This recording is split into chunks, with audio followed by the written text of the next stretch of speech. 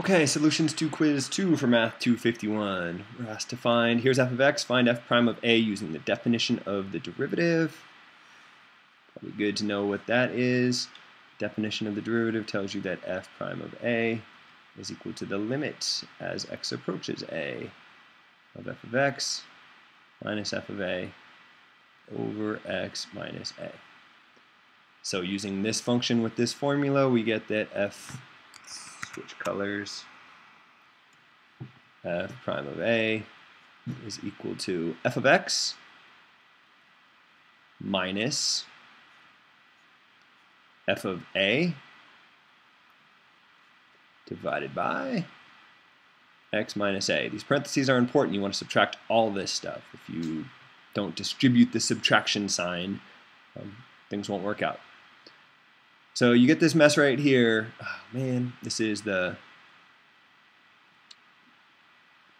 limit as x approaches a of this thing. So you get this. You might try changing all the x's into a's and you get 0 over 0. You're disappointed, but you know that you can do some algebra to save the day. This is equal to the limit as x approaches a of, see, I got x squared, I got minus an a squared, and I got minus 2 plus 2, which is just 0 over x minus a. And that's something that hopefully looks familiar from the perfect problem. Still can't directly evaluate that limit, but if you factor the top and cancel these x minus a's, it's a limit we can evaluate. This is equal to the limit as x approaches a of x plus a. That's just a plus a, or 2a. Now get that same answer, but use the difference quotient to get it.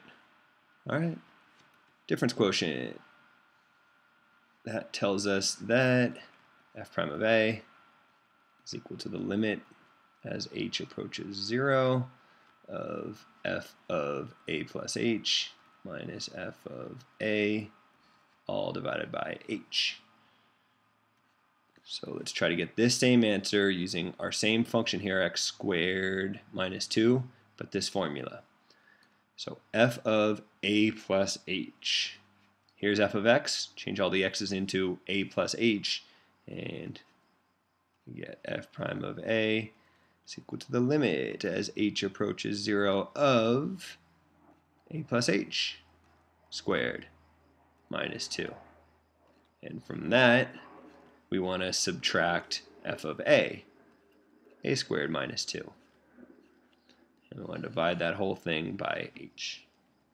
This isn't a limit we can evaluate, but if we move some pieces around, a plus h squared minus 2, well, let's see, a minus 2 minus another negative 2, those will end up canceling out. Negative 2 plus 2 will be 0. A plus h squared is a squared plus 2ah plus h squared. Then you have this minus a squared here, and we want to divide that by h. Maybe to show another step, I'll say minus 2 plus 2. Here's the minus 2, here's the plus 2.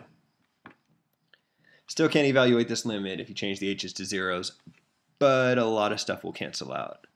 Minus 2 and plus 2 cancel, a squared and minus a squared cancel. Maybe I'll switch colors. Now everything up top, every term up top has an h in it, so we can cancel this h on the bottom with an h from both terms up top. And what we get is this is the limit as h approaches 0 of, what's left in that carnage there, 2a plus h. 2a came from here and h from here.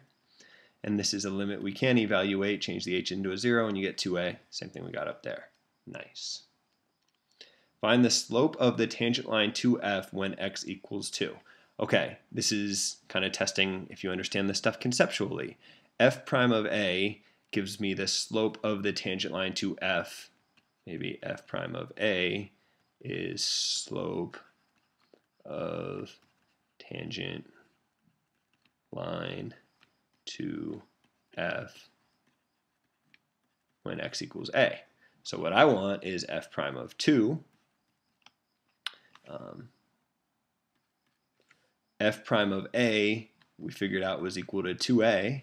So f prime of 2 is going to be 2 times 2, which is 4.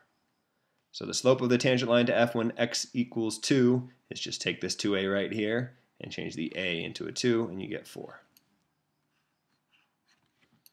Find the equation of the tangent line to f when x equals 2. Okay, we need a slope, which we have, and we need a point. Well, we know that x is equal to 2. And we can figure out the y that corresponds when x equals 2 if we plug that 2 back into our original function up here. F of x equals x squared minus 2. We get 2 squared minus 2, which is 4 minus 2, which is 2. So the reason I plugged this into the original function is because the tangent line to f when x equals 2, to come up with the equation of that line, I need a point on that line and the slope. I got the slope from looking at the derivative, but to get a point on that line, I will use the point that's on the curve. So the point that's on the curve is 2, 2, which I got from here. So if I use this formula, there's a couple different ways to do this.